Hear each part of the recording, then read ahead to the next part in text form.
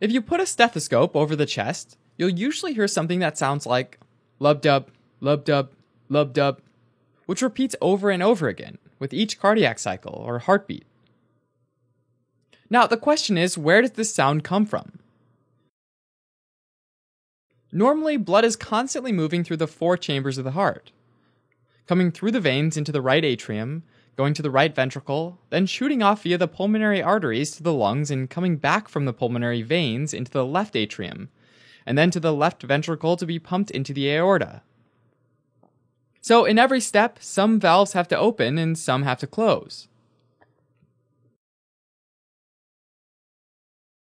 Valves are basically just communicating doors that, when open, allow blood to pass through, and when closed, hold blood within a chamber. So in total, our heart has 4 valves: 2 atrioventricular valves, which separate the atria from the ventricles and are the mitral valve on the left side and the tricuspid valve on the right side, and 2 semilunar valves, which separate the ventricles from the large arteries coming off of them and are the pulmonary valve on the right side and the aortic valve on the left side. And when these valves are closing, just like a door slamming shut, they're going to make a sound that's transmitted in the direction of the blood flow. Now, the heart is positioned in such a way that the sound of the closing of each of these valves is projected onto a small area on the chest wall. If you put a stethoscope between the second and third rib, known as the right second intercostal space, just next to the upper border of the sternum, you'll hear the aortic valve closing. Then if you place a stethoscope in the left second intercostal space, at the left upper sternal border, you can hear the pulmonary valve closing.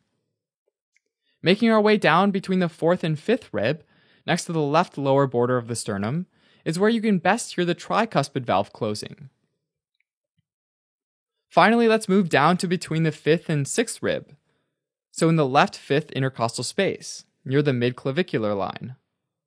The midclavicular line is the imaginary line that gets drawn from the midpoint of the left clavicle, or the collarbone, straight down, so you can find where it intersects with the fifth intercostal space. That's where the mitral valve closing is best heard. Now, in reality, a lot of these things are happening at once, like a factory with lots of things happening in parallel. For example, the right and left atria are both full of blood, and that blood moves through the tricuspid and the mitral valve to get down into the ventricles. Initially, the blood flows passively into the ventricles, but near the end, when there's just a bit left, there's an atrial contraction that gives the blood an extra hard push to help get it out. This part of the heartbeat, when blood is filling the relaxed ventricles, is called diastole. Now, once the ventricles have filled up, both of the atrioventricular valves snap shut, creating a long, loud sound that sounds a bit like lub. And that's the first heart sound, or S1. And because it's basically the tricuspid and mitral valve closing, it's best heard in the tricuspid valve and mitral valve areas. So at this point, the ventricles are full of a whole lot of blood and are ready to squeeze it out. And to do that, the aortic valve on the left side and the pulmonic valve on the right side quietly open up. Blood flows from the left ventricle into the aorta and from the right ventricle into the pulmonary arteries. This part of the heartbeat, when the ventricles contract and push blood out, is called systole. Eventually, the ventricles finish squeezing, so these two valves close down, making a short, sharp sound that sounds a bit like a dub. And this dub is called the second heart sound, or S2. This is heard loudest in the aortic valve and pulmonary valve areas.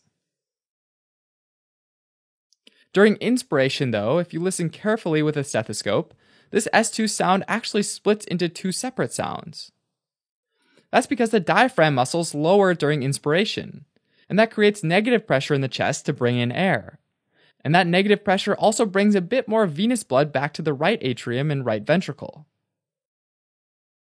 It takes a little bit longer for the right ventricle to squeeze the extra blood into the pulmonary arteries, and it takes a little bit longer for the pulmonary valve to close. So during inspiration, the closing of the pulmonary valve is heard slightly later than the aortic valve, and that's called the physiologic splitting of the S2. Now, after both the aortic and pulmonary valves have shut down, the atrioventricular valves open up again, letting the cycle start all over. Alright, as a quick recap. Heart sounds are generated as blood flows through the beating heart. There are two normal heart sounds. S1, caused by the atrioventricular valves closing at the beginning of systole, and S2, caused by the aortic and pulmonary valves closing at the beginning of diastole.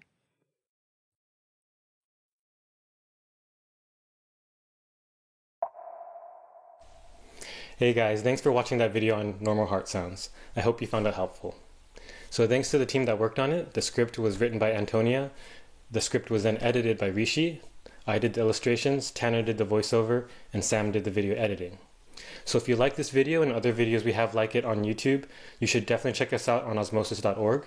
Over there we have over 100 exclusive videos that are not released here on YouTube, as well as a ton of studying tools. So things like flashcards, practice problems, and even textbooks.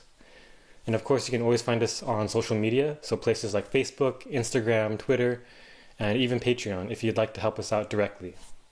So I hope you found this video helpful. I look forward to the next one I get to work on. See you then. Bye.